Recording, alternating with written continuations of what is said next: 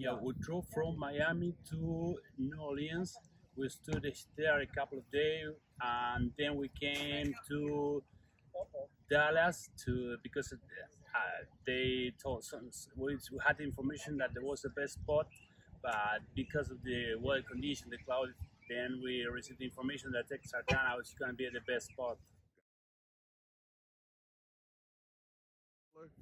Once in Buenos Aires, and nor I was born, nor him. He saw one in Chaco. I think that was in 1970 something. He saw one in Chaco.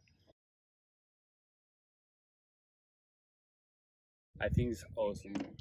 The whole scenario here. The people is very friendly. Also prepared to this kind of events is excellent.